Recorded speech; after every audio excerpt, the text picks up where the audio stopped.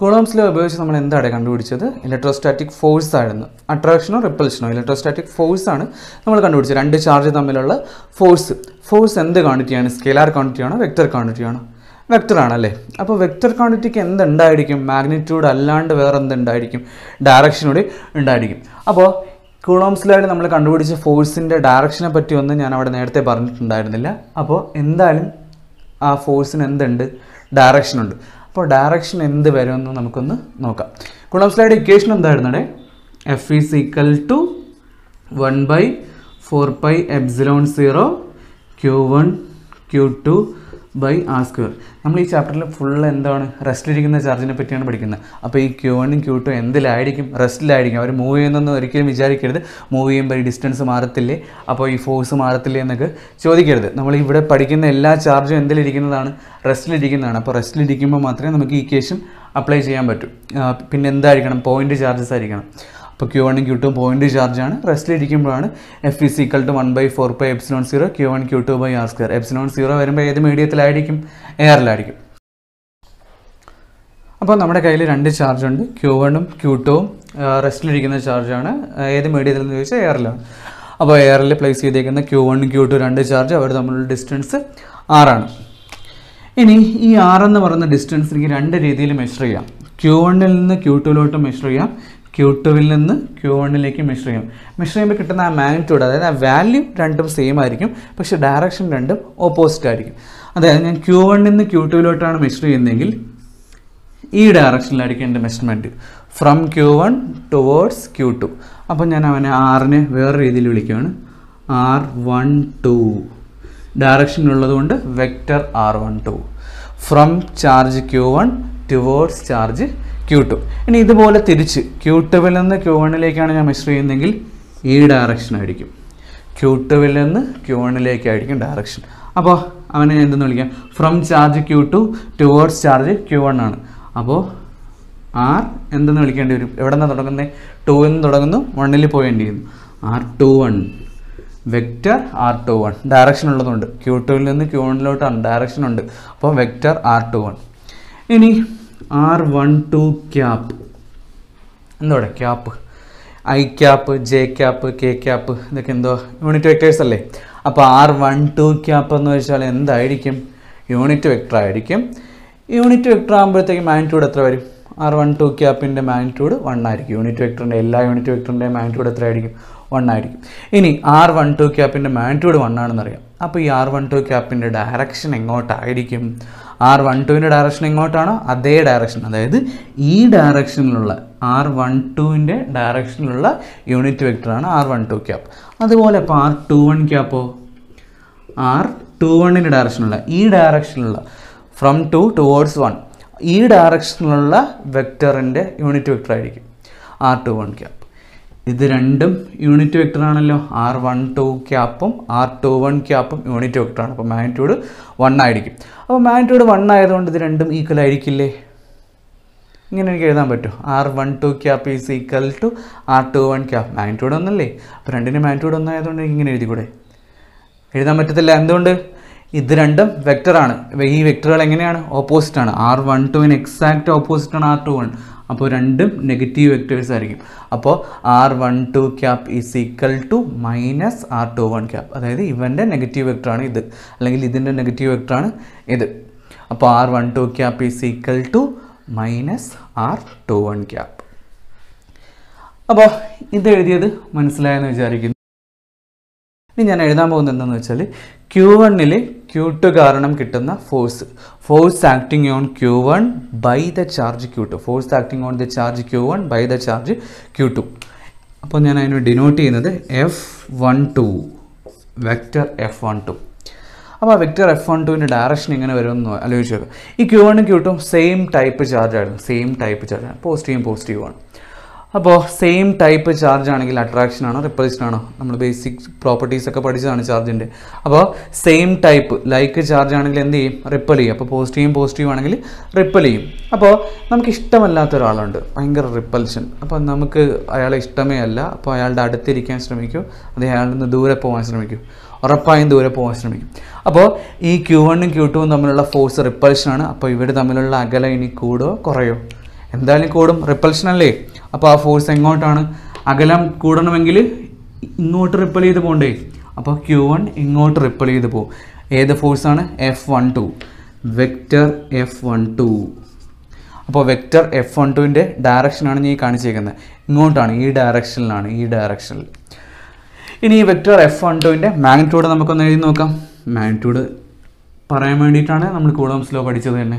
അപ്പോൾ ഈ രണ്ട് ചാർജും എയറിലാണ് ഇരിക്കുന്നതെന്ന് ആദ്യമേ തന്നെ ഞാൻ പറഞ്ഞു.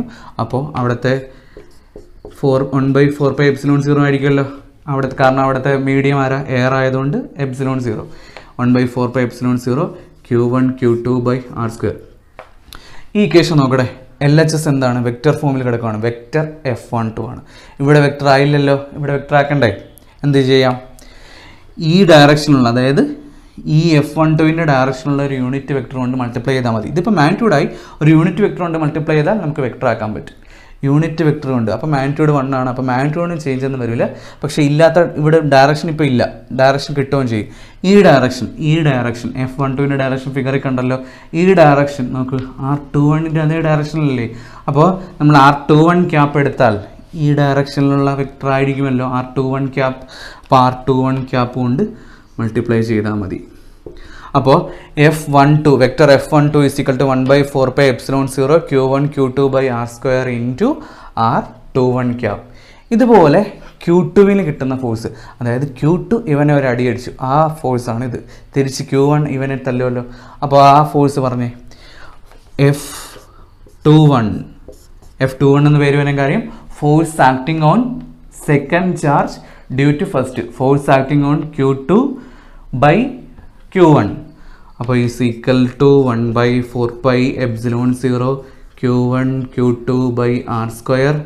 കാരണം രണ്ടിൻ്റെ ഡിസ്റ്റൻസ് ഒന്നും ഇപ്പോൾ മാറിയിട്ടില്ല, r² തന്നെ എനിക്ക് ഇവിടെ എഴുതാം. ഇനി ഡയറക്ഷനാണ് എനിക്ക് ഇമ്പോർട്ടൻറ്റ്. Q2വിൽ Q1 കാരണം കിട്ടുന്ന ഫോഴ്സ് അട്രാക്ഷനാണോ റിപ്പൽഷനാണോ? സെയിം ടൈപ്പ് ആയതുകൊണ്ട് എന്താണ്? റിപ്പൽഷനാണ്. അപ്പോൾ അകലം കൂടോ കുറയോ? കൂടും. അപ്പോൾ ഇപ്പോൾ ഞാൻ വരച്ചതാണ് R21ൻ്റെ ഡയറക്ഷൻ, അതായത് F21ൻ്റെ ഡയറക്ഷൻ. സോറി, R21ൻ്റെ അല്ല, F21ൻ്റെ ഡയറക്ഷൻ. അപ്പോൾ F21ൻ്റെ ഡയറക്ഷൻ നമുക്ക് കിട്ടി. F21ൻ്റെ ഡയറക്ഷൻ. ഇനി ഈ ഡയറക്ഷനിലുള്ള യൂണിറ്റ് വെക്റ്റർ കണ്ടുപിടിക്കണം. ഈ ഡയറക്ഷനിൽ നമുക്ക് R12 ഈ ഡയറക്ഷനിലല്ലേ. അപ്പോൾ R12 ക്യാപ്പ് എടുത്ത് മൾട്ടിപ്ലൈ ചെയ്താൽ മതിയല്ലോ. ഇൻറ്റു R12 ക്യാപ്പ് കൊണ്ട് മൾട്ടിപ്ലൈ ചെയ്തു. ഇനി ഈ R12 ക്യാപ്പ് എന്ന് വെച്ചാൽ ആരാണ്? -R21 ക്യാപ്പാണല്ലോ. അപ്പോൾ F21 vector F21 = 1/4πε0 Q1 Q2/r² into R12 ക്യാപ്പിന് വേണ്ടി നമുക്ക് ഇനി ഈ ഇക്വേഷനിൽ നിന്ന് വാല്യൂ എടുത്ത് സബ്സ്റ്റിറ്റ്യൂട്ട് ചെയ്യാമല്ലോ. -R21 ക്യാപ്പ്, ഈ മൈനസ് നിങ്ങൾ ഫ്രണ്ടിൽ കൊടുക്കാം. അപ്പോൾ -1/4πε0 Q1 Q2/r² into R21 cap. ഈ മൈനസ് ഇല്ലാതെ 1/4πε0 Q1 Q2/r² into R21 cap എവിടെയെങ്കിലും കണ്ടിട്ടുണ്ടോ? എന്തെങ്കിലും പരിചയമുണ്ടോ? നമുക്ക് നമ്മൾ ഏറ്റവും ആദ്യം എഴുതിയ ഇക്വേഷൻ നോക്കട്ടെ. ഏറ്റവും ആദ്യം എഴുതിയ ഇക്വേഷൻ നോക്കിയാണ് 1/4πε0 Q1 Q2/r² into R21 cap. അതല്ലേ ഇവിടെ കിടക്കുന്നത്. അപ്പോൾ ഈ മൈനസ് ഇല്ലാതെ ഇതാരാണ്? F12 ആണ്. അപ്പോൾ എനിക്ക് എന്ത് എഴുതാം? Vector F21 = minus vector F12. Vector F21 = minus vector F12. അതായത് ഇതെന്തുപോലെ കിട്ടി? Action = minus reaction. ഏതിലോ? ന്യൂട്ടൻ്റെ third law. അപ്പോൾ നമുക്ക് ഫൈനലായിട്ട് കിട്ടിയത് F12 = മൈനസ് F21, അല്ലെങ്കിൽ F21 = മൈനസ് F12. അതായത് action = minus reaction. ഏതിലോ? ന്യൂട്ടൻ്റെ third law. That is Coulomb's law is in accordance with Newton's third law. നമ്മൾ ഈ എഴുതിയ ഇക്വേഷനിലെ ഈ F12 vector F12 vector F21 ഇതാണ് വെക്റ്റർ ഫോമിൽ ഇക്വേഷൻ. ഈ ഡയറക്ഷനും കൂടെ ഇൻക്ലൂഡ് ചെയ്തിട്ടുള്ള ഇക്വേഷനാണ് Coulomb's law in vector form.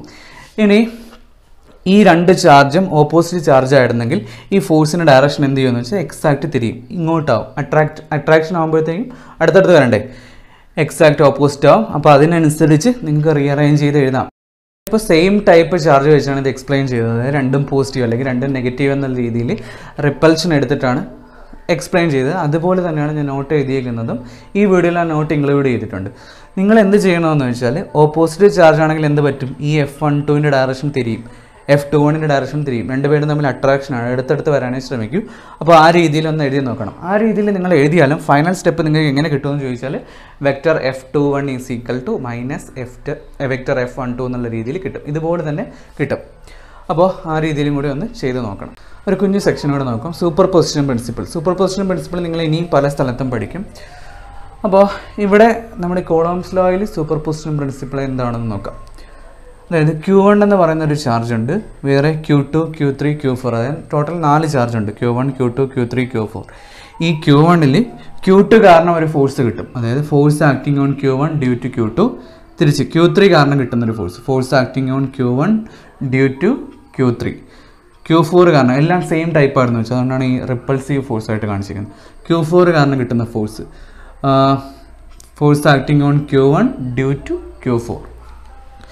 അപ്പോൾ ഓരോരുത്തരും കിട്ടുന്ന ഫോഴ്സ് കാണിച്ചിട്ടുണ്ട്, ഡയറക്ഷനിൽ കാണിച്ചിട്ടുണ്ട്. ടോട്ടൽ ഫോഴ്സ് Q1ൽ കിട്ടുന്ന ടോട്ടൽ ഫോഴ്സ് എന്ന് പറയുന്നത് ഈ എല്ലാ ഫോഴ്സിൻ്റെയും വെക്റ്റർ സം എടുത്താൽ മതി. F12 plus vector F13 plus vector F14. ഇതുപോലെ n ചാർജ് ഉണ്ടായിരുന്നെങ്കിൽ പ്ലസ് എക്സെട്ര എത്ര ചാർജ് ഉണ്ടോ, ഇപ്പോൾ ഒരു 5ാമതൊരു ചാർജ് കൂടെ ഉണ്ടെങ്കിൽ പ്ലസ് F15 വെക്റ്റർ F15. ഇപ്പോൾ n ചാർജ് ഉണ്ടെങ്കിൽ അത്രയും ടൈംസ് നിങ്ങൾ എടുക്കേണ്ടി വരും. സൂപ്പർ പൊസിഷൻ പ്രിൻസിപ്പിൾ പറയുന്നത് ഇത്രയേ ഉള്ളൂ. അതായത് when a number of charges are in interaction, then the total charge acting on a particular charge is the vector sum of the forces produced by the individual charges. അതായത് ഓരോ individual ചാർജിനും കൊടുക്കുന്ന ഫോഴ്സിൻ്റെ vector some എടുത്താൽ ആ ബോഡിയിൽ അല്ലെങ്കിൽ ആ ചാർജിൽ കിട്ടുന്ന ടോട്ടൽ ഫോഴ്സ് നമുക്ക് കിട്ടും.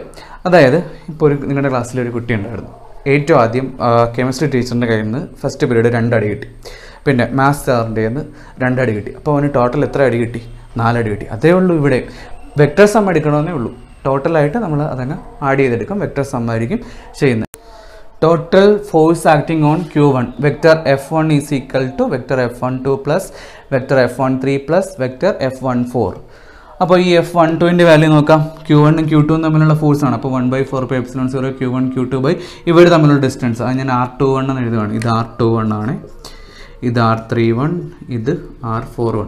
അപ്പോൾ R21 square into R21 cap plus 1/4πε0 Q1 Q3 R31 square into R31 cap 1/4πε0 Q1 Q4 R41 square into R41 cap.